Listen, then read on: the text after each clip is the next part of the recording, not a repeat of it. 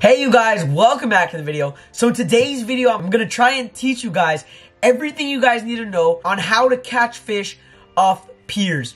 I live in Southern California, so I primarily fish these piers, and I know that these techniques work great over here.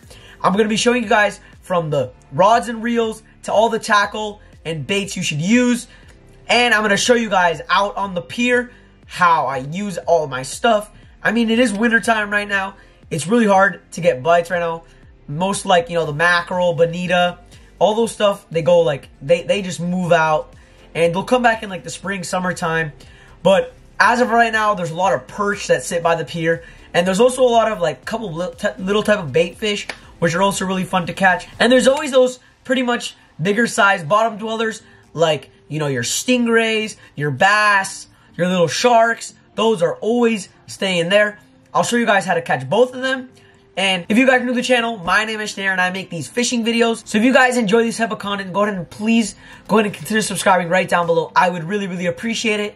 It really takes me a long time to make these videos, to go all the way out to the pier on the bus, which takes forever. Trust me, it's really annoying.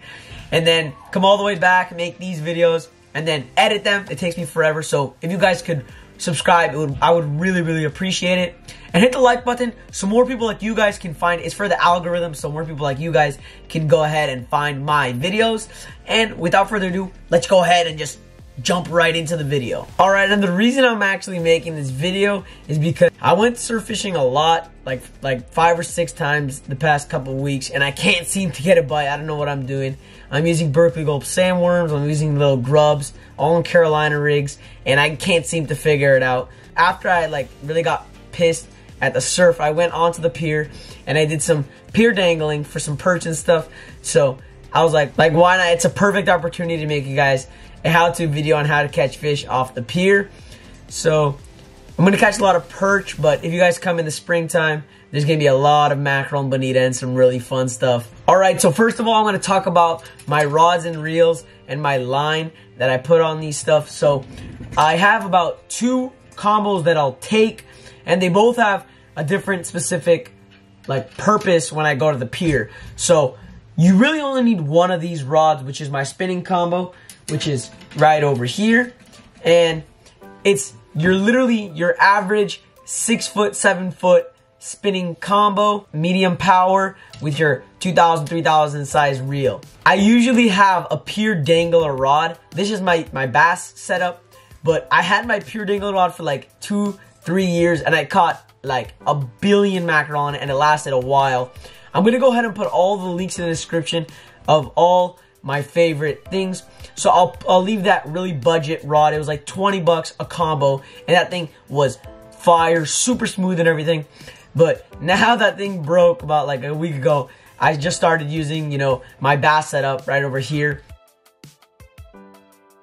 And on that, my pier dangler rod that just broke, I had 8-pound mono. It worked out perfectly. But on this rod, I have some braid, 10-pound braid. Because the braid is super sensitive, I can feel all the little bites, and it makes it a lot more fun even when these little fish are nibbling. It feels like a really hard tap on your line. This is my spinning outfit, and what I'll usually put on my spinning outfit is usually always these sabiki rigs right over here. They're about $2 at like Walmart, or you can pick them up at Big 5. They'll literally come with a snap on the bottom, and you can snap on whatever weight you want, 1, 2, 3 ounce weights, and you just snap it on and off. And then on the tip, you'll have a little swivel, so you have a pre-tied rig with a bunch of hooks, and these things catch fish. So I'll have it on this light setup, and that's how much fun I have with my little spinning outfit. And I'll usually hold this the entire time while I'm at the pier. And for my other setup, which is basically my bottom rig setup, is this, you know, 13 fishing, you know, saltwater bait caster with a little 7 foot medium heavy rod, which is a little bit heavier than my spinning outfit. And I don't really care how long it is because I'm basically just dangling it straight down on the bottom, right where the structure is, right on the pier, because they're usually hanging out right under there. So this one I'll usually keep just sitting right on the rails with a little bell. All right, and this is the exact rig that I'll put on my bait caster. So I'll have my weight right over here.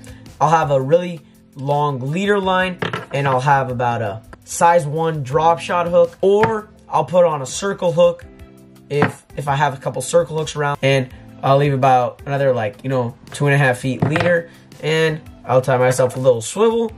Right when I get to the pier, I have everything set up. On my bait caster reel, I have 25-pound braid, and on my spinning, I have 10-pound braid. I'll use a 15 to 20-pound leader line on my bait caster, and I'll use about 10 on my spinning. And then for my baits and lures that I usually use, one of my favorites is usually shrimp.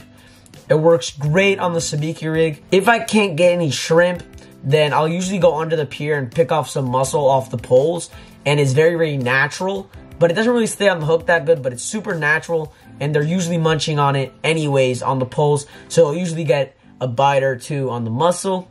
But squid is really good too. It stays on very well on the hooks, but I don't seem to get as many bites as I do on shrimp and mussel. When it comes to the bottom rig, I usually always use anchovies. It just flat out catches a lot of those stingrays and bass. It catches a lot of good stuff. I even caught lobsters before on my bottom rig. So I'll either use that. If I don't have that, if I don't have anchovies, then I'll usually use some shrimp. Squid also works good, but I found that shrimp and anchovies work the best on my bottom rig. And then when it comes to lures, I really, really like the little jigging spoons that they have some really nice flash into them. Those are really nice. These are from Megabait right here.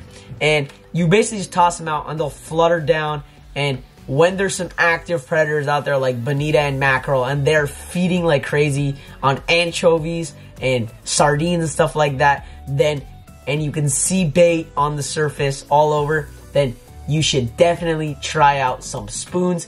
If you guys can't get these, go ahead and check out the crocodile spoons. Those things work perfect. Castmasters, dude, I've killed it on the crocodile spoons at Venice Pier for some bonita and mackerel. That was really, really fun. You definitely gotta get some little jigs like these. They're so much fun to chuck out and get hit on the flutter down. So that's all my stuff. And now I'm gonna take you guys out on the water and show you guys all this stuff in action, catching some fun wintertime perch out at Santa Monica Pier. So we'll hit you guys straight at the pier. And one really big mistake I see people doing out on the pier is using way too big of hooks. Like way too big.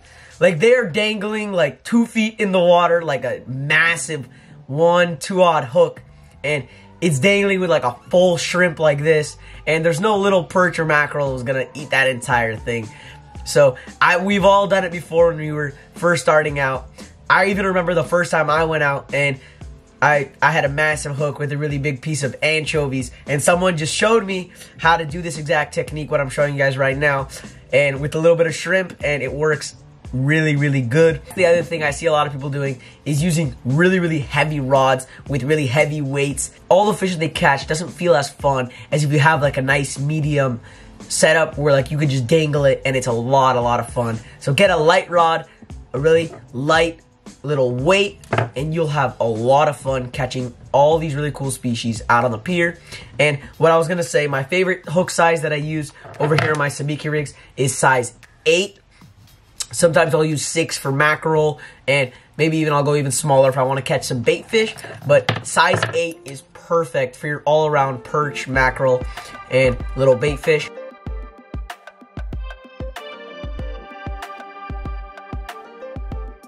Alright, so I'm making a little quick voiceover because it was super loud at the pier. So I'm just opening up a brand new pack of sabiki rigs, size 8, and I'm putting on a little bit of mussel that I picked from the poles, and I'm dropping it down right under the pier on the poles because that's where the perch are already munching on all the mussel. And here we go, I catch one.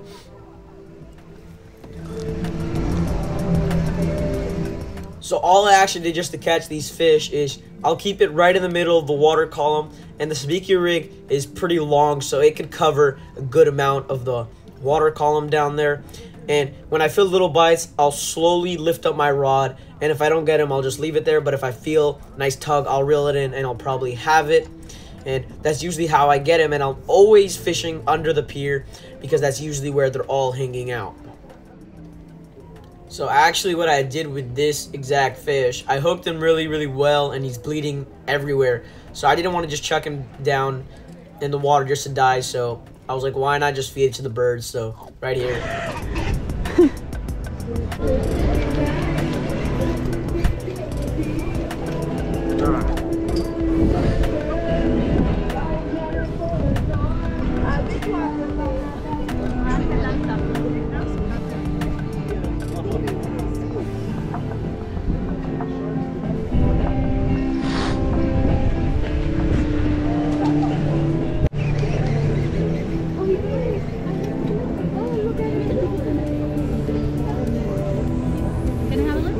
Sure, yeah.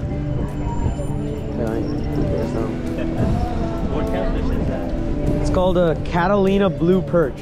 Oh, Catalina blue perch. Yeah. They have a little bit of blue on the tail, like a little line. That's awesome. Yeah. Do you eat us? These are really small, but Where do you put them? they're very small, very small. All right, you guys, that is it for the video. Hopefully you guys enjoyed or you guys learned something out of the video, and I got you guys to get out there with some sabiki rigs and some shrimp and have fun catch some pier species, which are really, really fun. And if you guys could subscribe, I would really appreciate it. It took me a really long time to make and edit this video. And hit the like button for the algorithm so more people like you guys can find my videos. And if you guys want to see when I went to Venice Pier with some spoons and I whacked the bonita and mackerel, and click right over here. Hit over here when I went to Santa Monica Pier and caught some bottom fish, which was really fun, some stingrays and bass. Go to click right over here, hit over here, subscribe to my channel, and we'll see you guys in the next video.